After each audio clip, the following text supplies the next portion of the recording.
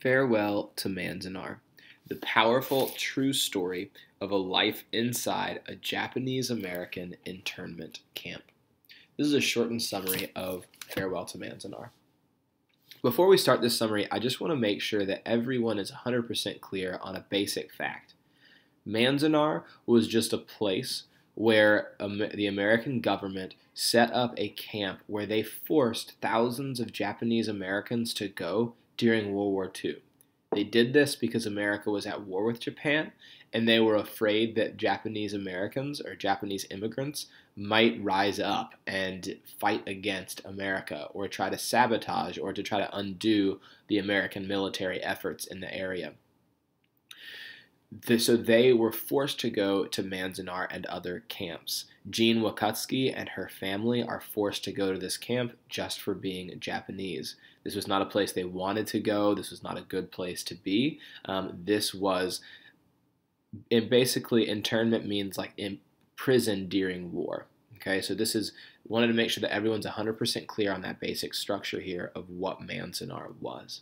With that, let's start at the beginning of Jean's story and walk through Farewell to Manzanar. At the beginning of Farewell to Manzanar, we learn that Jean's family are immigrants from Japan. Her father's a fisherman, and one day a man runs by the dock as her father's going out to boats. The Japanese bombed Pearl Harbor. Having found this out, Jean's father he expected there to be anger and fear of Japanese people in America. So he wanted to distance themselves from Japan as much as possible. So he burns the Japanese flag, their documents, and anything else that shows that they have a connection to Japan. Yet even still, after a short period of time, the FBI arrests Jean's father. Her father shows dignity when he's arrested, and he leaves without putting up any fight. Jean and the Wakatsuki family, after a short period of time where they move around a little bit, trying to keep a low profile, they eventually, along with all the other Japanese Americans in the area in California, are gathered up, and they're forced to get on a bus to go to one of the camps. And Jean and her family arrive at Manzanar just as dinner time is starting. The food was terrible, and the buildings were completely unfinished. Jean's mother is really worried about the dirty living conditions, but her brother Woody is determined to make it better. They start trying to fix things up, but the living conditions were really difficult because there were holes in the floor, holes in the walls, so dust keeps coming in, so much so that that their mom says, "Woody, we can't live like this. Animals live like this."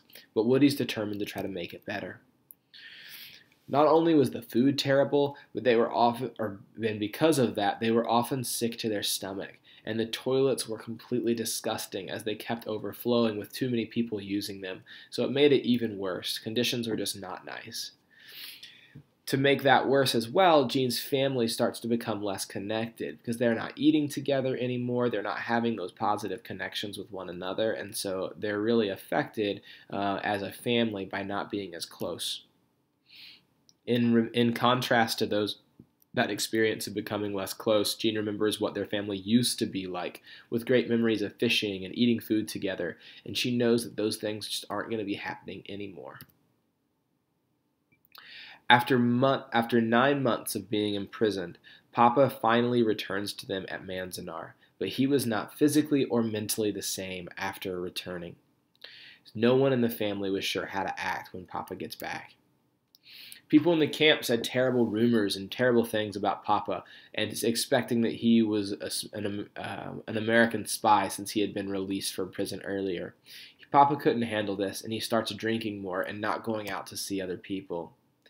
One night, Papa was drunk and threatening Jean's mother. Her brother Kaio defended their mother and ended up punching their father in the face. Jean is terribly sad watching their father really have a downfall since returning from being wrongfully imprisoned.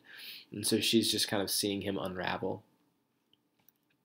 One day, Jean's brother-in-law is working outside of the American camps, and they have permission to be there. But even still, a group of soldiers wakes them up and threatens them for working outside of the camp, forces them against the wall at gunpoint. So we continue to see the stressful things that Jean and her family are forced to go through because of this racism against Japanese Americans. Moving forward, Jean's brother Woody and her father have a disagreement about whether or not Woody should enlist to join the war. Woody does end up goes against their father and decides to enlist in the war.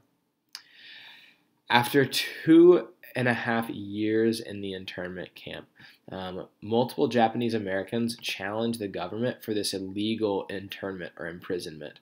It's not legal to just take someone from their home and force them into a prison for no reason, right? With no thing that they've done wrong. So the courts finally acknowledged that this is against the law and that they can't do this anymore. So the internment camps were finally going to be closing, and Jean and her family would be able to leave Manzanar. So after leaving Manzanar, we skip forward and Jean shows up for her first day in 7th grade. The teacher asked her to read, and after she finished reading, a girl said, "Gee, I didn't know you could speak English." Jean starts to feel like even though she's left Manzanar, she still is not going to be welcome or really known as a person, that she's going to be an outsider just because she's a Japanese American. She starts to want to be more invisible and just kind of stay out of the light so that she won't be seen. And she continues as she grows up in her adolescence and her teenage years. She continues to struggle between wanting to be invisible versus just trying to find her place among friends and school and just to be a normal person, right? Who's not seen for her race or her ethnicity, but is just her. And she ends up joining the marching band with a friend, and she had some really experiences as she continues to try to find some really positive experiences as she continues to try to find her place. Now, as an adult, we skip forward into chapter 22. As an adult, Jean begins to think back to her experience at Manzanar and begin to really process what that time meant and begins to talk about it with other people. Jean decided now that she's an adult and has a family of her own with 3 children, she decides to take her family back to Manzanar to see the place where she had this terrible experience in the past. As Jean and her family now approach Manzanar, she can hear the voices of people who lived there in the past speaking to her and feels a connection to this place and those people. As she's visiting, she starts to think about what she identifies kind of as the Manzanar mentality, that the idea that because she was of Japanese heritage, that she wasn't welcome or wouldn't have a place in America, that she simply was trying to kind of erase those experiences and erase part of who she was. But now after visiting Manzanar, Jean was able to see Manzanar and that mindset of not belonging that it created, able to see that for what it was and say to it, farewell.